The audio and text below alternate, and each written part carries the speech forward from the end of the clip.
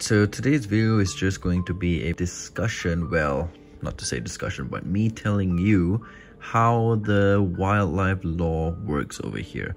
So basically, we have a book, right? An act book, where we have all the list of every species that require you to have a permit or a license to keep. So some of my tarantulas, which includes the Chilobrachys, Capilopelmominix, I have the license for them. And in order for me to renew the license of that particular tarantula, it is required for me to go to the vet or any panels under the wildlife department and ask them to write a letter saying that the tarantula is unable to be microchipped.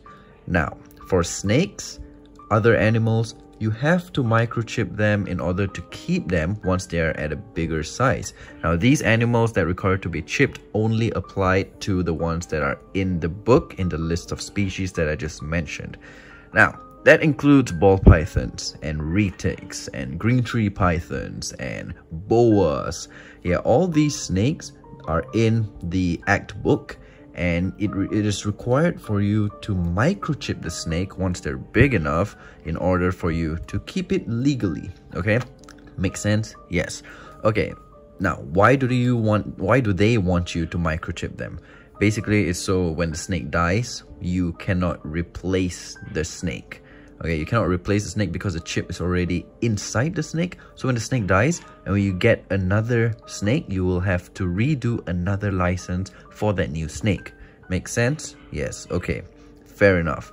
Now, that is if the snake is big enough already, you can microchip them. If they're a small baby, you are required to bring the snake to a vet and let the vet inspect the snake, weigh the snake, measure the snake, do whatever they want with the snake, and then they will write you a letter saying that the snake is too small to be microchipped.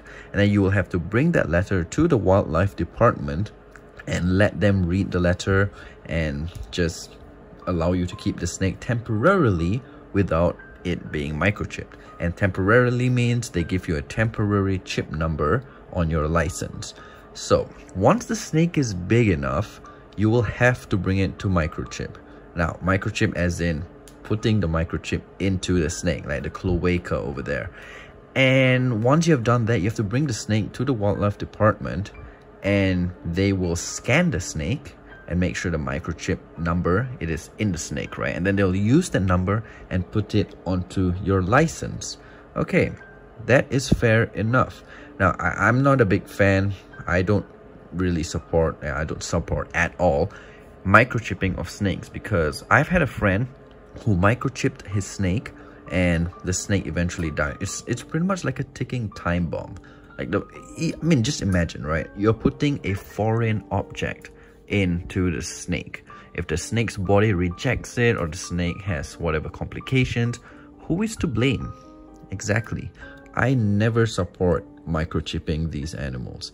Now, once the snake is microchipped and they give you the license, then you are good to go. You can keep the snake. However, if the following year the snake is not big enough still, you will then have to go back to the vet and get another letter, because each license is valid for only 1 year. So once that license expires, you will have to go to the vet again, right?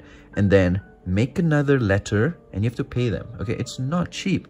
Each letter is about 60 bucks. So if you have a lot of snakes, you're pretty much screwed. And then on top of that, once the snake is not able to microchip, you'll have to go and make another letter. What if you have 10 snakes? Yeah. And then, you know what's the funny thing? The funny thing about this is that they're not flexible at all, because they say it's a procedure for you to go to the vet to get a letter. Now, my ball pythons, when they had babies, right? The babies hatch out at what? 60 grams? 70 grams? Some even 50 grams? And they still want me to go to the vet to get the letter in order for me to make the license. Okay, fair enough. But the thing is, I'm confused. Why? The vet clearly written in the letter that they require the snake to be 1,000 grams in order for them to be chipped. And I'm pretty sure they have mention that to the wildlife department. If they haven't, then I don't know. But isn't it common sense that when a baby snake does not reach, like, I mean, it's obviously a baby snake. It's not even 100 grams, let alone 1,000 grams. And why can't they just see the baby snake and be like, okay, we'll give you a temporary license number for now. They want me to still go to the vet or panel to get a letter and pay for that letter. And yeah, in order for me to get the, the license. Okay, fine. If you do that for the first time, fine. Then why it's the second year? Now, they don't want me to get from the vet saying that the snake has to be 1,000 grams. No. Every year you will have to go. So pretty much indirectly, you're encouraging people to power feed their snake to, you know, reach the appropriate size in order to chip them. Now, snakes, that's one part of the story. Tarantulas. Oh my gosh, where do I begin?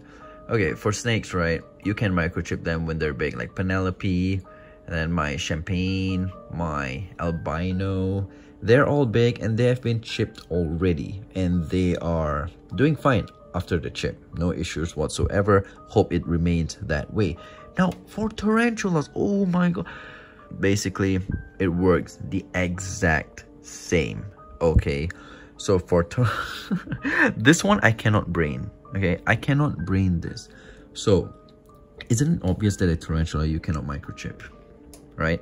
Yes. And yet, they still want me to, for like my Chilobrachys, Haplopelma, and the tarantulas that I have that require a license, right?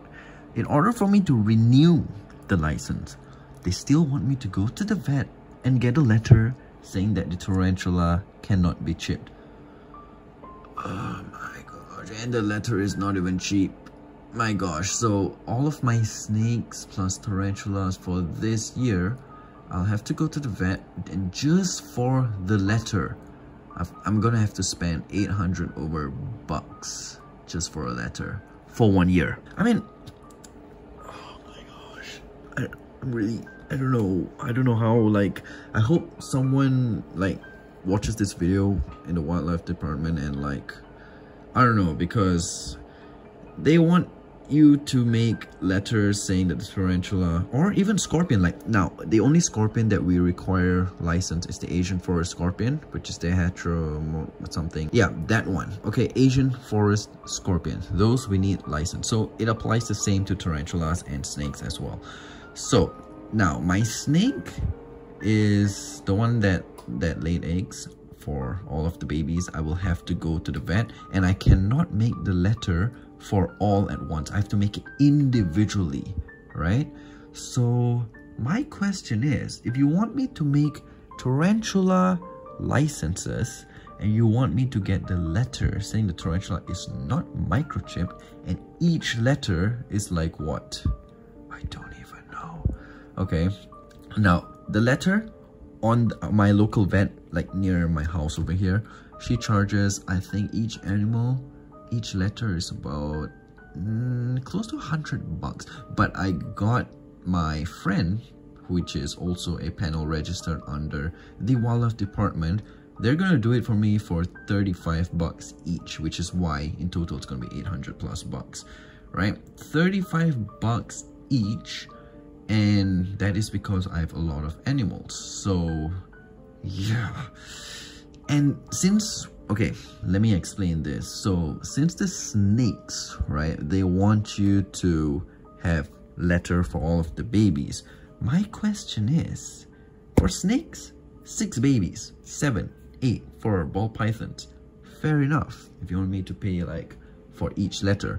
What about for tarantulas? If you want me to make a letter for every single individual, okay, what if my tarantula has an egg sac of like 300 babies or 500 babies, or better yet, 1,000 babies?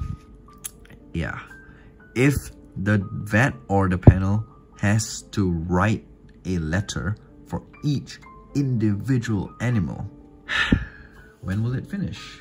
And do you think he has the energy to write 1,000 letters for tarantulas?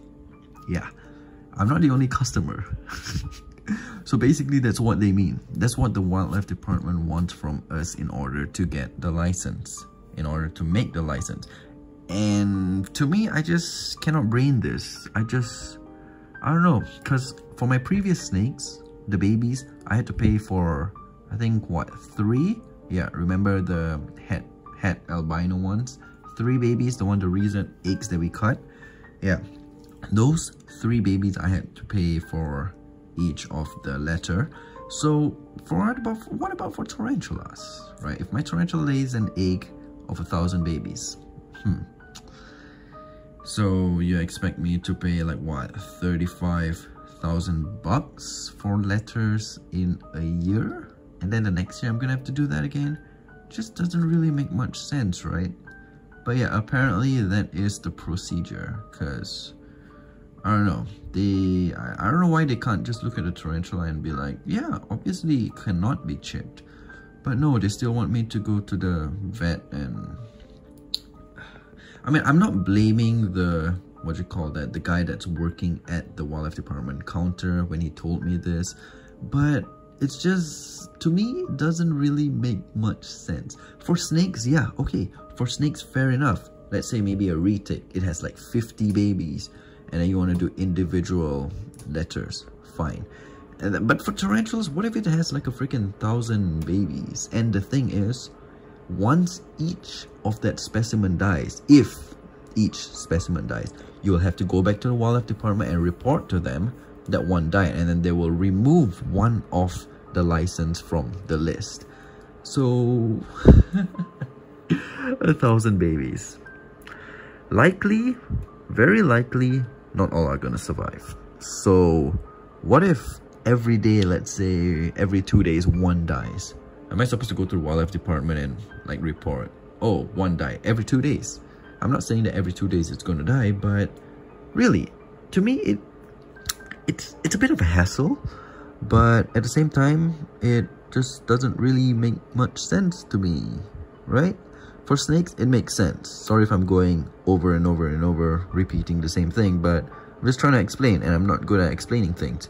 And for snakes, it's like freaking...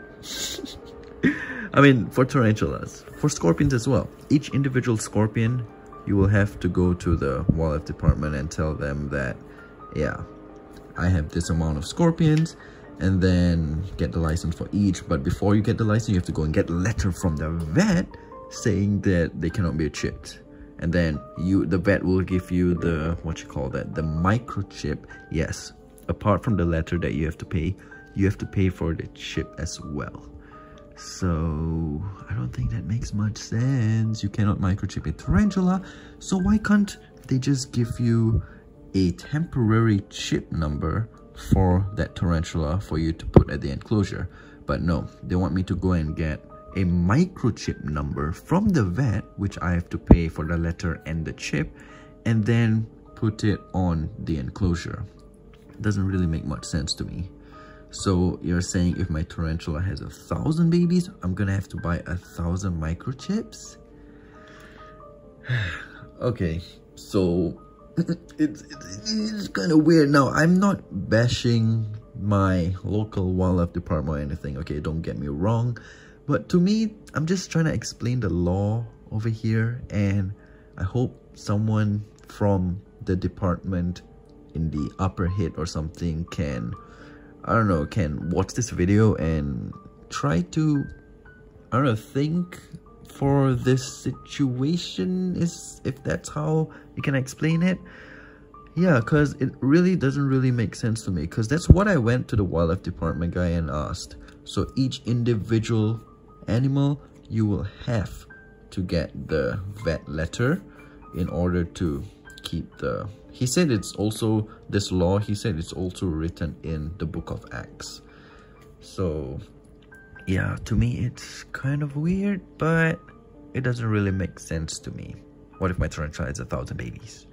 Oh yeah, one more thing I forgot to mention. So in theory, they want you to have the microchip in your animals, or having the microchip sticker is so that you cannot replace your animals, right? And I mentioned that if, let's say, a tarantula has babies, not 100% is going to survive. So if let's say I have 1,000 babies and I have 1,000 microchips, right? And then let's say, give or take, maybe 50 dies. Let's just say 50 dies, okay? So if I'm not allowed to replace them, 50 microchips, they just go down the drain. It just doesn't really make sense, if you'd ask me. Man, forget that. It already doesn't make sense to have like 1,000 microchips for individual tarantulas. Yeah. So anyways, guys, let me know what you think in the comments below, and I will see you in the next video. Oh yeah, now after explaining every single one of this information to you guys, I just remembered a couple of years back when I had my animals and someone else was doing for me the license, they would give me the temporary license code, now the number. But then this particular guy that I spoke to recently, he's telling me that I need microchip numbers for every single animal. So, is everyone working there having different information? I don't know. But whatever it is, I gotta follow the updated one. So whatever I'm telling you guys now, that's the updated information that I just recently got.